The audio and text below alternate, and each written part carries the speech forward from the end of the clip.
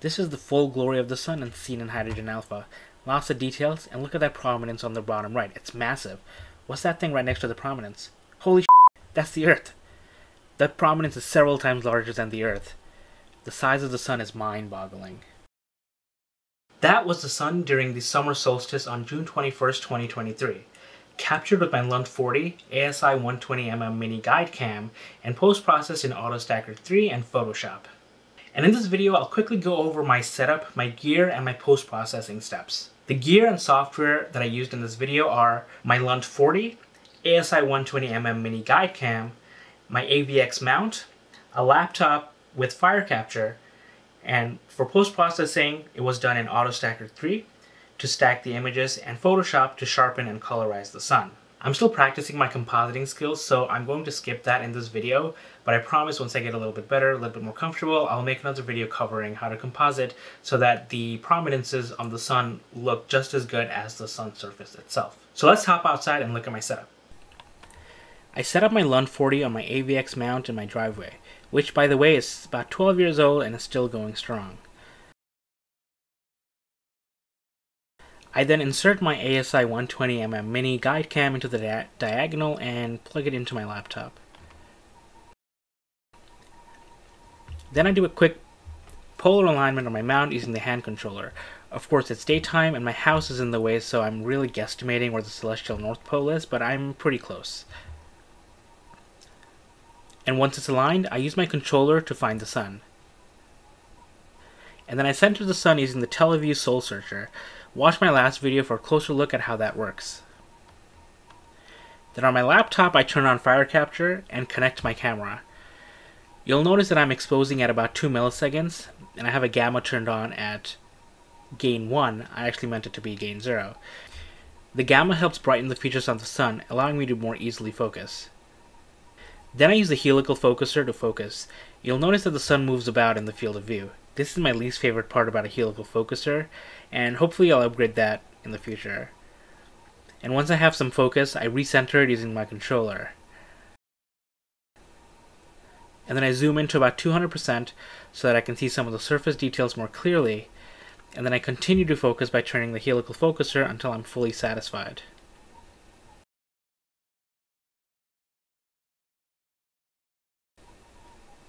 Before going back to 100%, I scroll over because I want to take a closer look at that massive prominence to the bottom right.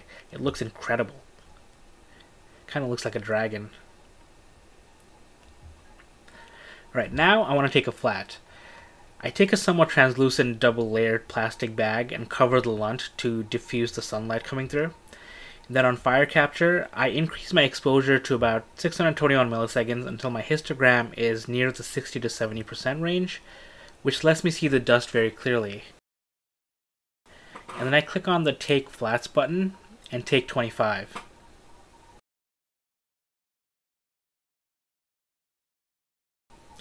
Then I take off the plastic bag and set my exposure back to around 2 milliseconds. I decrease that later on during my actual videos. If I turn the flats back off, keep an eye on the big bit of dust here. If I turn the flats back on, it disappears like magic. Now I want to take a video of the top part of the sun, and with an exposure of about 1.787 milliseconds, zero gain and the gamma turned off, I take a recording of 1000 frames in .ser format, SER. It records at 15 FPS because my laptop is pretty slow, but that's alright. Once that's done, I turn on gamma at the same exposure and set it to about 74 so that my histogram is around the 90 to 100% mark, and my goal is to overexpose it. This setting is something I still need to play with and try and perfect because maybe 90 to 100% is a little too much. Maybe I need to go down to 70 or 80 or 85. This is something that I wish I had more time to play with, and I will hopefully get more time to play with in the future. My goal is to capture the prominence on the very edges as nicely as possible. And I also take about 1000 frame recording of the gamma full sun. And my goal is to use it in a composite shot, which I won't cover in this video. My plan is to just make it as simple as possible. And with that said, I'm done with FireCapture. I'm going to pack up, let's go inside and go into Photoshop. Alright, so here are all the recordings that I took. You can see that I have a couple of different versions that I tried to rename for better organization, such as before refocus, before second refocus, etc. And I think the version that I'm going to process is this one. I've gone through all of them, and I think this one is the best one that I have of top of the sun. I will plan on later on doing the bottom part of the sun as well, and then compositing it. But we'll take a look at this using SurPlayer, and this is what it looks like. Let's decrease it a little bit. So it's just a 1000 frame video in monochrome. You can kind of see the prominence here. There's some prominences here. It's a little bit harder to see, but you can see lots of the surface details. You can see some of the Newton rings as well, which wasn't taken out by the flats, unfortunately. And then if we look at one with gamma, you see that it's much brighter, harder to see the surface details, but look at the prominences. You can see so much more details there. There's also like a piece like flying off the sun here. It's really hard to see, but it's there. With some good processing, someone should be able to tune them out, bring them out. And of course, one thing about the gamma is that you can see this little dust spots here, because I didn't take the flat to accommodate the gamma version. Those dust spots still remain. Close that, I'll process that later, but for this video, for this purpose, I'm going to process this one in AutoStakkert, which I have open here, and I'm going to just click and drag it here, and we have it open here. So as I mentioned, this is going to be like a really lazy processing. Normally you'd want to put this into pip, and then align the sun to every frame, and then use AutoStakkert to stack just the best frames, and then use Astro Surface or Registacks and process the wavelets there to get a really sharp image of the sun. I am trying to find a way to do something very quickly, so I'm skipping that and just doing everything in AutoStakkert, because my AVX, although it wasn't perfectly polar aligned, it was really good. It actually kept the sun in center for a while, and I find that AutoStakkert can stack it pretty well. And in the options here, I'm stacking the best 35%, so it'll be 350 frames. I'm keeping everything else to default, auto size. I'm selecting sharpened here, so it'll take a little bit longer for processing, but this is what I'll actually work on instead of the normal stack. Again, which is also pretty lazy, but it works for me, and then it'll save it in a folder. You can also use drizzle 1.53x and even 2x so that your image becomes larger and maybe you'll get some more details, makes it easier to process, but for the purposes of this video, for this demo, I'm going to leave that as off. You can play with these and see what you come up with. I find that drizzle can go either way. So I'm going to click on Analyze. Right, it analyzed all the frames, and you can see that I have some really good frames here, and the top 35% will be like here, I think. That's 25, so like 35 will be like here. So it'll process like all of the frames in that area. And then on this window here, I selected my alignment point size to 96, and then click on Place AP Grid. The reason I did 96 is because otherwise they become, like, you have like a million of them, and you don't need a million of them. And even then, this gives me 423, which is a lot, but you know, it's good enough. Min brightness is 45. I can change it to 60, place 65, place AP grid. It doesn't really do much, but anyway, this will still process really fast. So I'm going to do stack. Alright, that took just a few seconds. You can see all the steps here, and what that did is it created another folder here. I have an old one here, and you get two versions of this. So the conv is the sharpened file. If you look at the unsharpened file here, this is what it looks like. You can see the prominence here. These ones are a little bit harder to see, and you can see pretty good amount of surface details. Normally you can take this to Registacks and process it there and get some wavelets done, and then before taking it into Photoshop.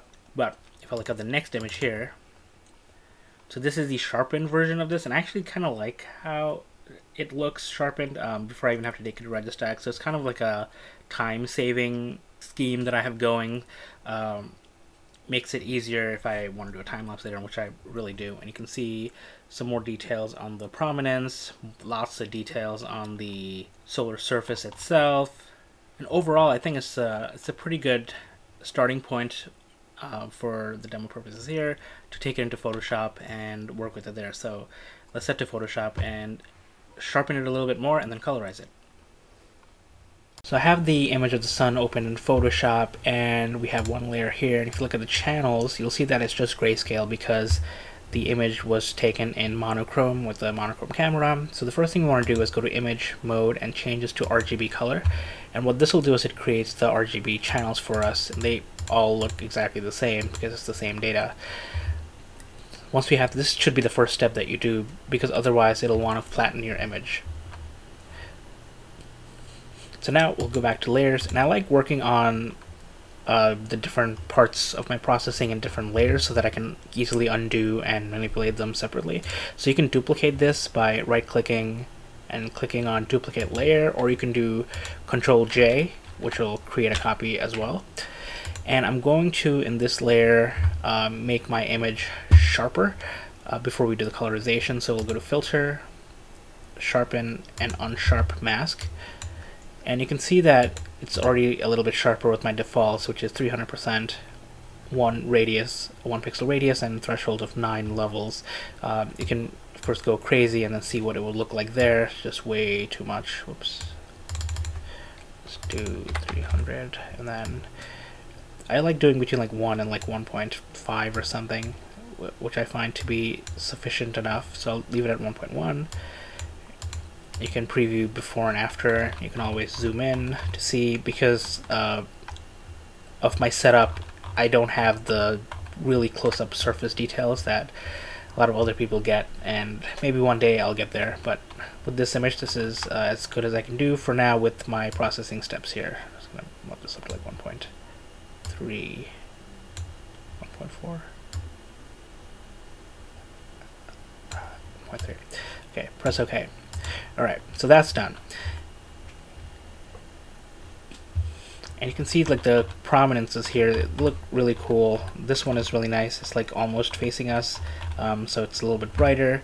There's prominences up here as well, harder to see. The next thing we're going to do is we're going to add some color to this, and the way to do this is to do it with a curves adjustment. The two ways you can do this is if you click on the layer, click on image, adjustments, and then you do curves. You can do Control M as well, and you get this little pop-up. But I like doing things on different layers, as I mentioned. So I have this adjustments tab here. I have curves here. You can also go to layer, new adjustment layer, and do curves, and it'll give you a new curves layer. This way I can copy and paste it to other images and manipulate it or get rid of it in the future if I need to. So I just keep it on a separate layer. And once we click this, we have this window come up here, and we need to adjust each of the RGB values individually. I have default values that I use, so I'll try and drag these points to there, but I'll just put them into the input. So I have, it's about like here. For the red, you can see it looks pinkish, so I have like 80 and whoops, 80 and 158 is usually what I set mine to, and I do adjust it depending on how my capture went. For green, it goes down a little bit, so this will be 132 and 109. So it looks more pink, and then for blue, blue goes down way more, so it looks more orangey. And the values I use for that is 177 and 92. You can see that dragging it is I'm pretty close to it. And this is what I get. You can see that the prominences are pretty visible.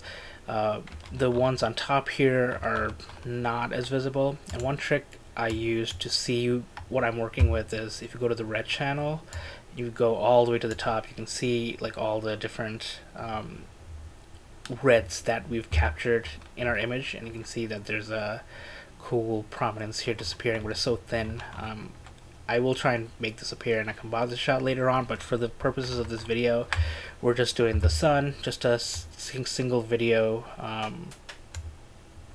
processing, and I'm just going to put my values back here, so 70 and 158. There we go. So this is what it looks like. So this is just the first step. I like doing a second curves layer because then I can just adjust all of it and make it a little bit more contrasty. So I'll just do like go up this way, you know, make sure this doesn't go up too much. Pause.